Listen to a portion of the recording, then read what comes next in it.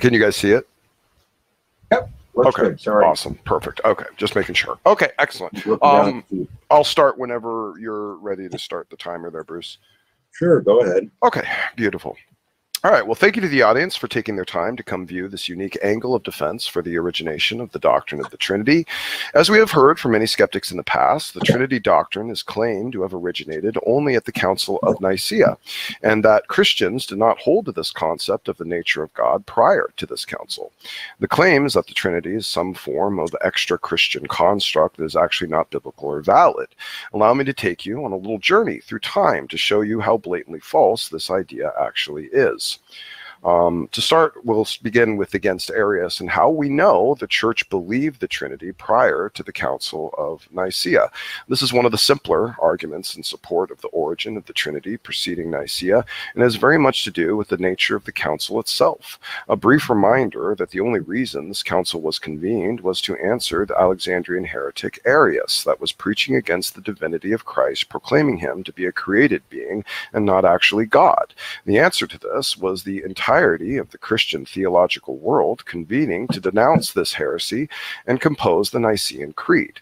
Why was the church response so magnanimous and easily consented against Arius? Why was the rest of the theological world able to come to swift agreement against Arius and compose the Nicene Creed in unanimous agreement with each other? Well, the answer is simple.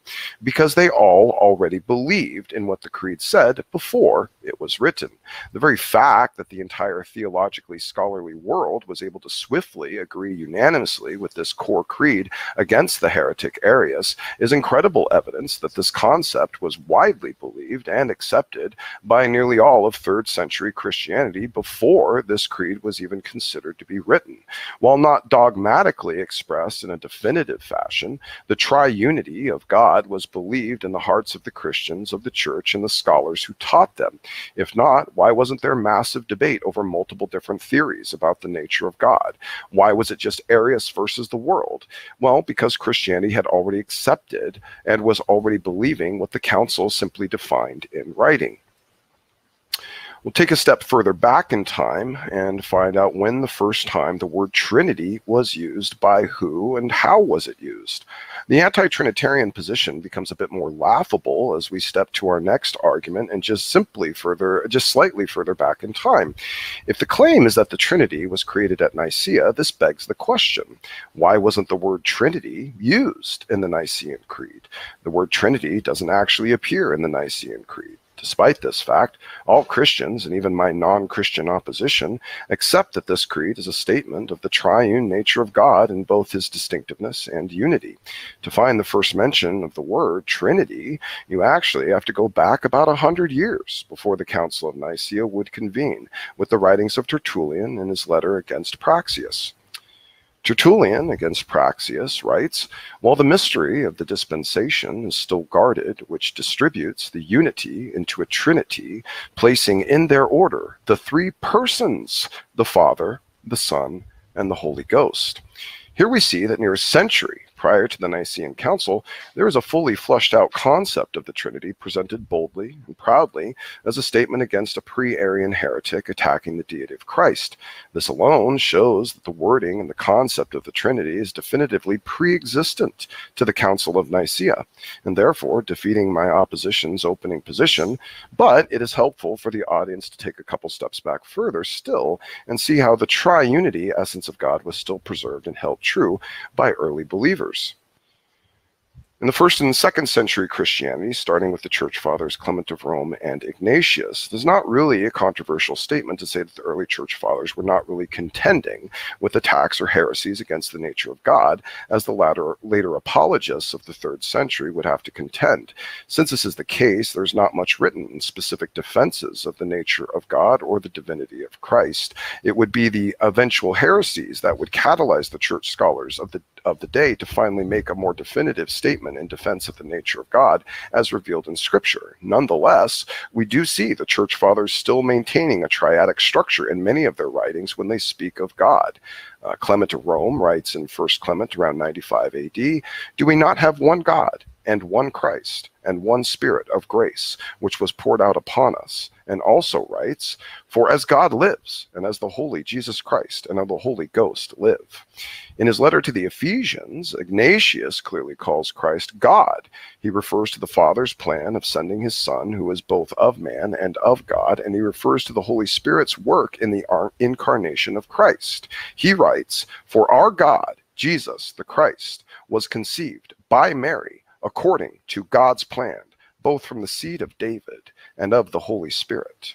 He also writes in his letter to the Magnesians, be eager, therefore, and be firmly grounded in the precepts of the Lord and the apostles, in order that in whatever you do, you may prosper physically and spiritually, in faith and love, in the Son and the Father, and in the Holy Spirit. Even church fathers seem to carry a near profound understanding of the triune nature of God, but simply had not been catalyzed to fully flush out the idea by the heretical challenges that would emerge in the future. Nonetheless, just because it isn't explicitly stated doesn't mean it wasn't there in some form.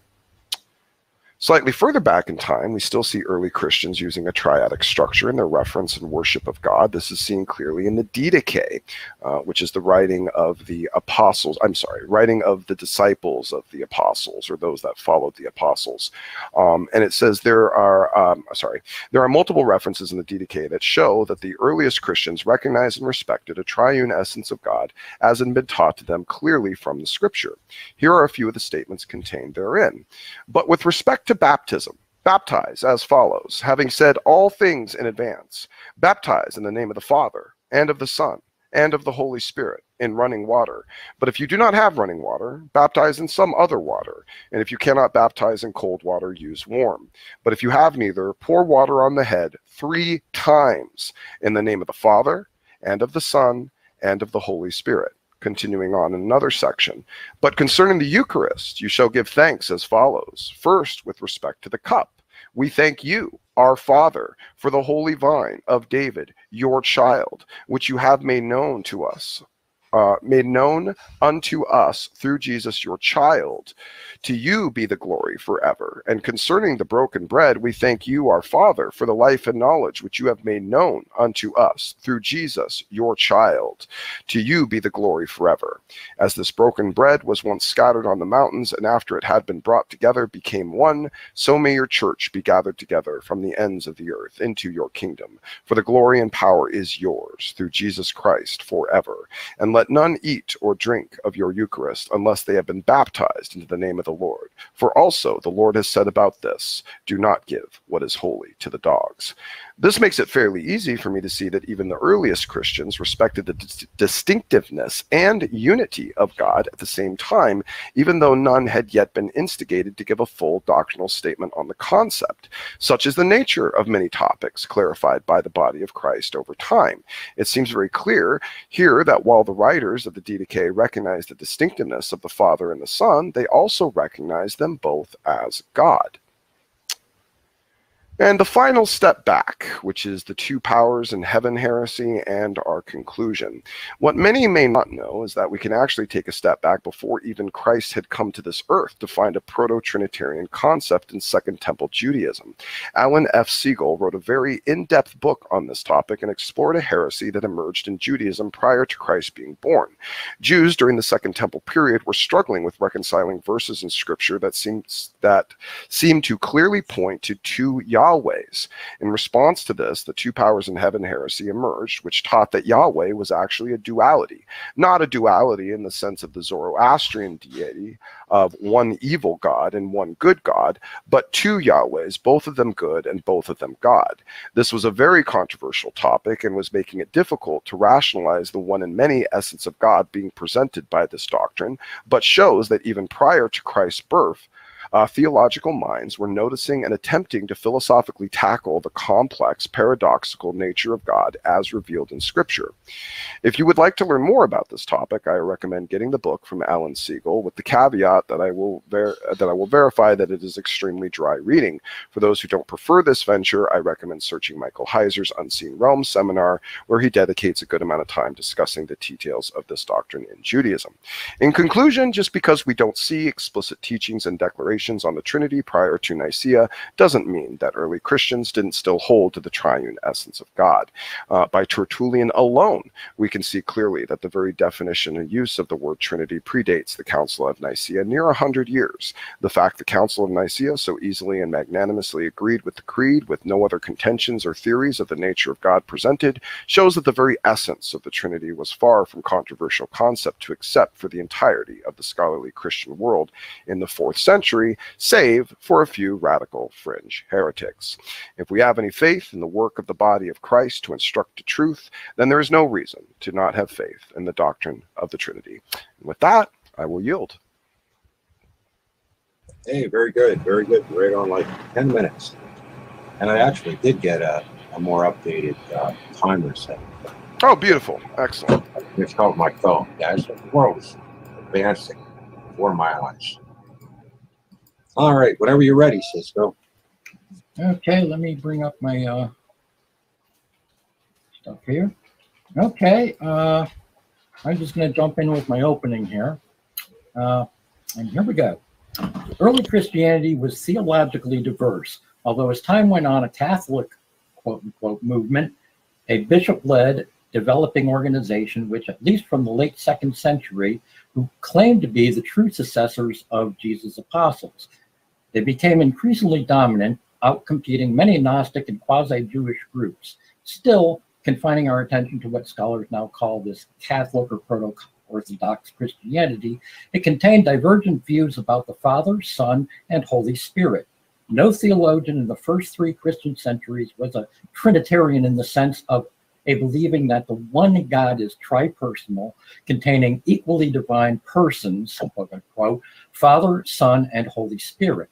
The terms we translate as Trinity, Latin Trinitas, Greek Trias, seem to have come into use only in the last 2 decades of the 2nd century, but such usage doesn't reflect Trinitarian beliefs. These late 2nd and 3rd century authors use such terms not to refer to the one God, but rather to the plurality of the one God, together with his Son and his Spirit.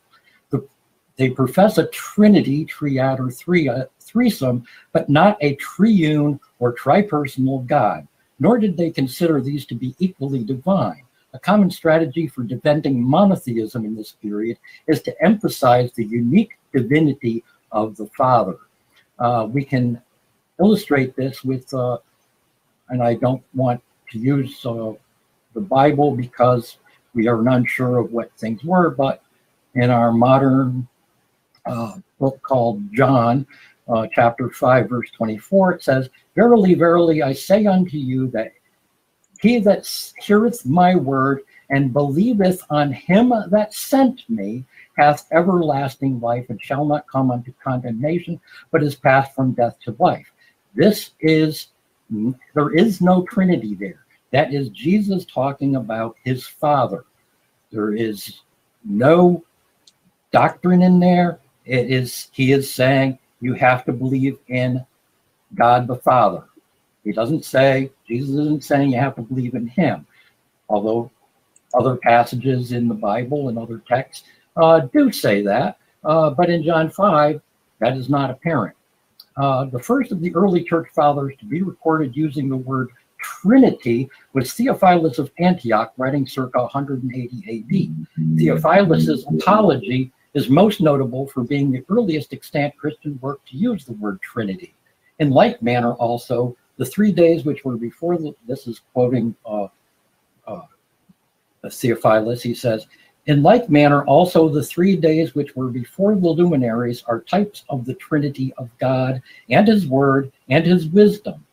And the 4th is the type of man who needs light, so that there may be God, the word, wisdom, man." That is a little bit more than a Trinity, but he was not creating a doctrine. The first defense of the doctrine of the Trinity was in the early 3rd century by the early church father Tertullian. Tertullian was born around 160 AD, died around 215 AD, and he wrote, "We define that there are 2, the Father and the Son, and 3 with the Holy Spirit. And this number is made by the pattern of salvation, which brings about unity in Trinity, interrelating the three, the Father, the Son, and the Holy Spirit. They are three, not in dignity, but in degree, not in substance, but in form, not in power, but in kind. They are one substance and power because there is one God from whom these degrees, forms, and kinds devolve in the name of the Father, Son, and Holy Spirit. The Father is not the same as the Son, since they differ from one another in the mode of their being. For the Father is the entire substance, but the Son is a derivation and portion of the whole. As he himself acknowledges, my Father is greater than I. In the Psalm, his inferiority is described as being a little lower than the angels. Thus the Father is distinct from the Son, being greater than the Son, inasmuch as he who begets is one, and he who is begotten is another. He too sends his one, and he who is sent is another. And he again who makes is one, and he through whom the thing is made is another. For who will deny that God is a body, although God is a spirit? For spirit has a bodily substance of its own kind, in its own form. Now, even if invisible things, whatsoever they be, have both their substance and their form from God, whereby they are divisible to God alone, how much more so shall that which has been sent forth from his substance not be without substance? Whatever, therefore, was the substance of the word that I designate as a quote-unquote person, I claim for it the name of his Son. And while I recognize the Son, I assert his distinction as second to the Father. This is the formation of a doctrine of the Trinity, an understanding, an explanation of the Trinity, far removed from saying there are three things. They're somehow connected, which is early Christianity. The Father, Son, and Holy Spirit were not really argued. The connections between them was varied throughout early Christianity, as we just seen with Tertullian. Opposite of Tertullian was Origen, who was born around 186 AD, died 255 AD, and he wrote a completely different idea, wherein he writes, the God and the Father who hold the universe together is superior to every being that exists. For he imparts to each one from his own existence that which each one is. The Son, being less than the Father, is superior to rational creatures alone, for he is second to the Father. The Holy Spirit is still less and dwells within the saints alone, so that in this way the power of the Father is greater than that of the Son and of the Holy Spirit. And that of the Son is more than that of the Holy Spirit. Mark Edward writes in the Stanford Encyclopedia of Philosophy that, quote, Origen was the first Christian to speak and write of the Trinity. Most scholars give Origen of Alexandria credit for being the first great theologian of Christianity. Origen's thoughts on the Trinity are braced between the Platonic philosophy of the Logos and the Trinitarian doctrine we know today. He describes the relationship of the Trinity as homeostasis, which means same essence, or one essence, as one of substance between the second hypostases, Jesus, and the first hypostases, the Father. In the story of the Christian theology, Olson writes of a disparity in Origen's philosophy. The Logos, according to Origen, is somehow less than the Father, although he never explained exactly what that means. Did Olson's research on Origen include on first principles? Mark Edward explicitly states that the Son is autotheos, a separate God, as it were. The Father, or first person, is nevertheless the only one who is autotheos, God in the fullest sense, whereas the Son is his dunamis, or power and the Spirit, a dependent being, operative only in the elect. All three are eternal and incorporeal, the Son being known as wisdom in relation to the Father, and Logos, reason, in relation to the Word. Looking at on first principles, Origen writes, the God and Father who holds the universe together is superior to every being that exists. The Son, being less than the Father, is superior to the rational creatures alone, for he is second to the Father. The Holy Spirit is still less and dwells within the saints alone. Later on in first principles, Origen writes, that Jesus Christ himself, who came into the world, was born of the Father before all creatures, that after he had been the servant of the Father in the creation of all things, for by him were all things made. He in the last times, divesting himself of his glory, became a man and was incarnate, although God, and while made a man, remained the God which he was, that he assumed a body like to our own, differing in this respect only, that it was born of a virgin and of the Holy Spirit, that this Jesus Christ was truly born and did truly suffer and did not endure his death common to man in appearance only, but did truly die, that he did truly rise from the dead, and that after his resurrection he conversed with his disciples and was taken up into heaven. Now, one of the things about Origen is he was considered a heretic. A heretic is a pejorative word that everybody was throwing at everybody else. If you don't agree with me, you're a heretic. Well, you don't agree with me, that makes you a heretic. It's a nonsense word, basically. But onwards, on Principles 2:1 on Christ, Origen writes, according to John, God is light, the only begotten Son, therefore is the glory of this light, proceeding inseparably from God himself, as brightness does from light, and illuminating the whole of creation. For agreeably to what we have already explained as to the manner in which he is the way and conducts to the Father, and in which he is the Word, interpreting the secrets of wisdom and the mysteries of knowledge, making them known to the rational creation, and is also the truth and the life and the resurrection. In the same way ought we to understand also the meaning of his being the brightness, for it is by his splendor that we understand and feel what light is itself. Origen seemed to be able to distinguish between the various ways, this is an aside, Origen seemed to be able to distinguish between the various ways angel or messenger is used in the Bible as a title or designation, and the idea of Christ having an angelic nature. That's a big clue right there. Origen sometimes refers to angels in the Bible as Christ or the Holy Spirit, but does not require of Origen a belief in the angel Christology.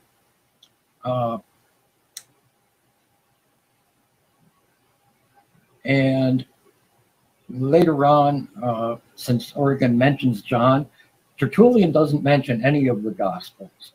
And Tertullian has a completely different concept of the Trinity than Origen. That's why I'm using these. Take quick, there's about 30 seconds left. If we're holding to the 12 minutes, or how long do you guys want to? How do you want to do this? I don't want to get. I would prefer him to wrap it up. He's already way diverged on things he said he wasn't going to. No, I just want to keep it. I'm not diverging at all, and you need to shut up. You said it wasn't theology.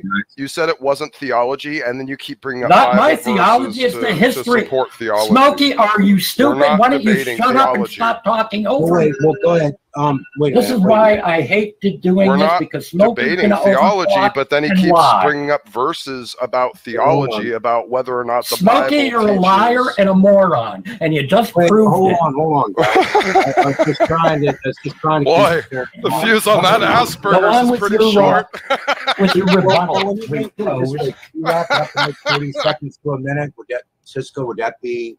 I mean, like, is he done yet? Can he like finish? Yeah. I mean. Well, no, I'm just asking. I mean, come on, dude. Like, he left in my comments, by the way, just so you know, Bruce, he left in my comments. Just remember, Smokey, this is not a theology debate. This is a history debate.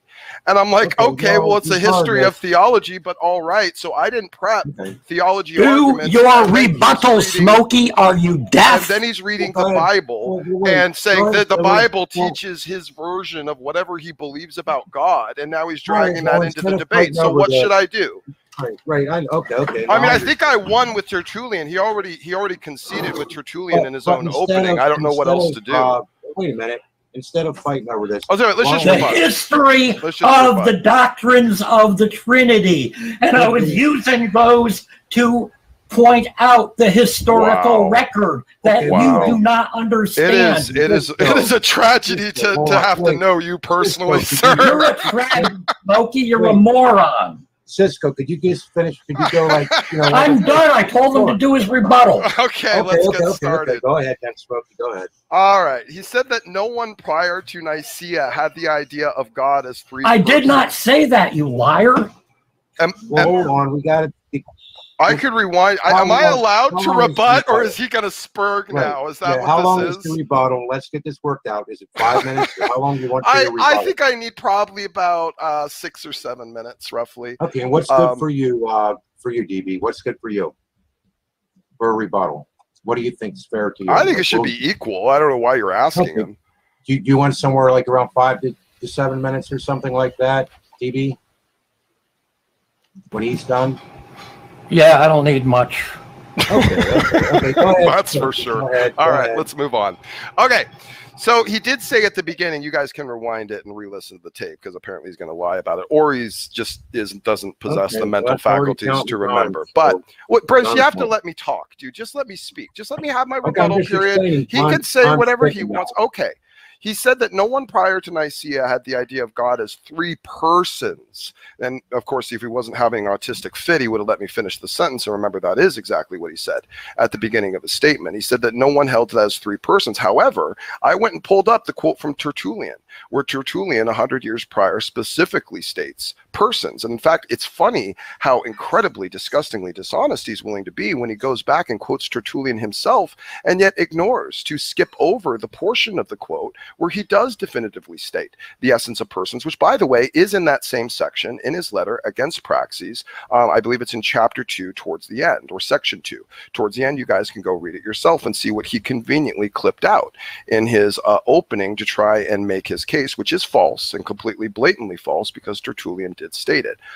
He assumes the full philosophy of their position without them stating it. This means that he's basically going to vague statements of early church fathers that were not specifically commenting on the nature of God or responding to anyone that was challenging the nature of God, and therefore we're not providing fully flushed out philosophical statements as to the nature of God, but simply were stating their understanding of the essence of the triunity of God as they understood it. They may very well have held to a perspective of a multi-personal idea of God. And by the way, if they were Greek readers, and if they were translating from the Greek, I believe that they would have been able to pull that from the text itself via application of the Granville-Sharp rule, which is a standard usage of phraseology, which we can discuss if he ultimately wants to. But that would be my answer, which we'll unhash at the after show, because again, he said this isn't a theological debate, and I'll save it for the after show so we can go through it, and then I'm not wasting time in my rebuttal.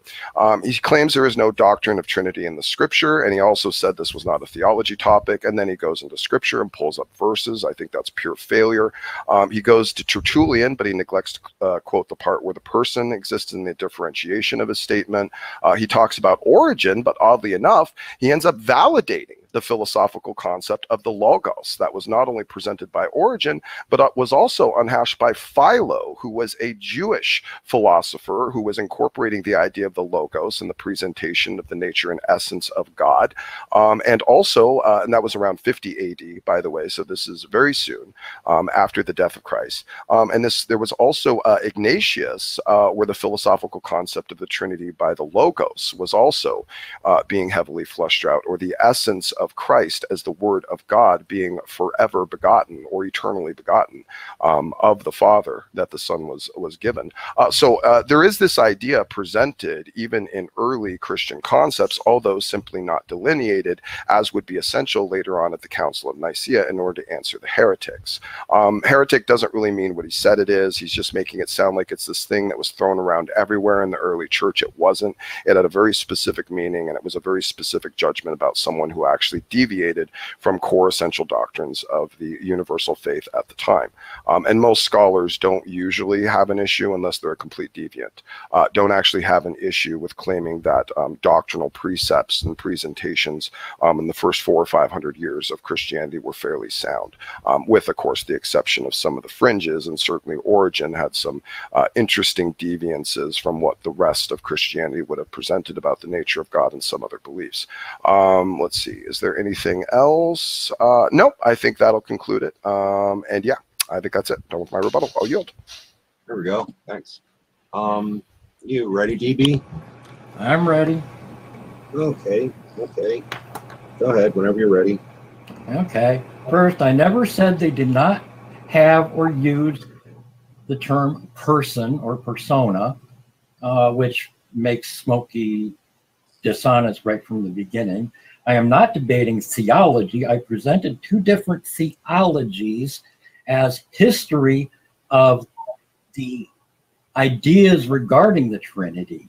I never said that a concept of Father, Son, and Holy Ghost did not exist prior to Nicaea. That's another lie. I said that there was no formal doctrine, that it had been argued up beginning in the late 2nd century, as I pointed out with Tertullian and Origen. So, and Smokey's has no understanding of what the term heresy meant. He is totally off base. He is pushing his own beliefs, his own theology. He has no clue of what history means. He is pushing theology and nothing more. And I'm done with my rebuttal. I don't try to teach pigs to sing. Yeah, laugh, Smokey. Yeah, laugh over me. Start insulting me. Oh, I'm done. No, it's good. I'm done too. This was everything I hoped it would be. Thank you for this, Bruce. I appreciate it. Thank you. Have yourself a pleasant night. Talk to you guys later.